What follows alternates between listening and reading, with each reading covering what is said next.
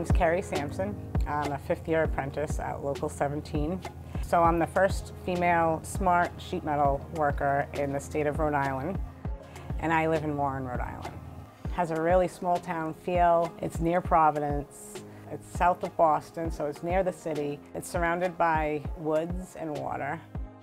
I was thinking about going into welding, and one of my friends mentioned sheet metal to me, and I explained to him that I had no idea what sheet metal even was. And then he explained that I didn't need to have any experience whatsoever, that I would go through a 5-year apprenticeship program for free while working and making money.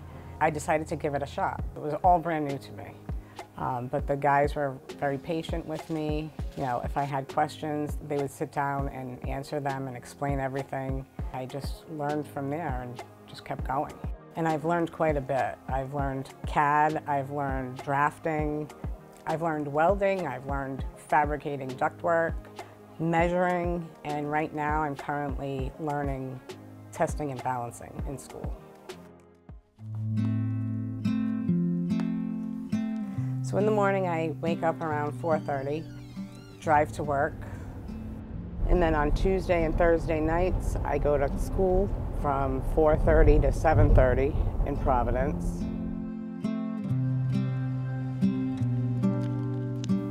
Depending on the job, I'll be doing different things. Some jobs have a lot of welding going on, and I might be the ground person or the fire watch. Other jobs, I would be installing the ductwork, you know, in the air. Some of the jobs, I'm just like the helper, and the day really flies by because you're constantly learning and working. So we're here at Providence College cutting the exhaust into the bathrooms in the dorm rooms. So what I love about sheet metal is that I can drive by a building and say that I built that.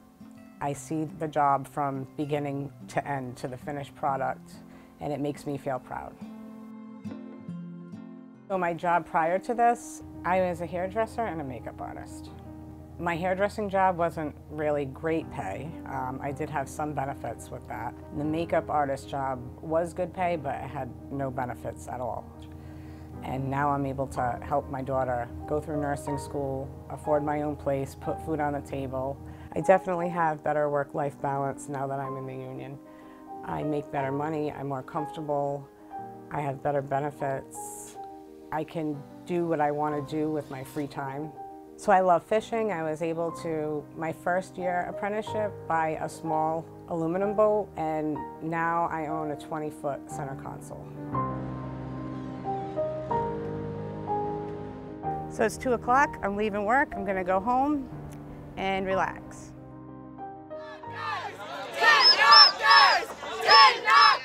So when I was in Las Vegas at Tradeswomen Build Nations, we marched around the strip chanting, "Wicked smart, wicked smart."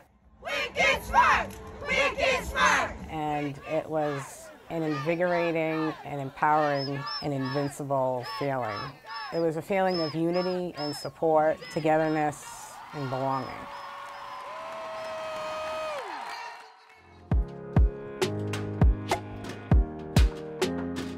If a female came to me and asked me what I thought about them joining the sheet metal industry, I would say go for it, 100%.